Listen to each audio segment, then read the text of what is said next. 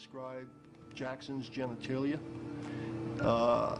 It was unique because of the discoloration, and we then obtained a search warrant to photograph Jackson to corroborate what the child has said. The most telling mark occurred when Michael Jackson actually lifted his penis, as if in an aroused state. When things get aroused, you see the other side, and those were the descriptions that he gave. In photographing Jackson's genitalia, it did corroborate. In other words, the boy saw Jackson naked. Does that mean Jackson molested a child? No, but it adds to the credibility of the child.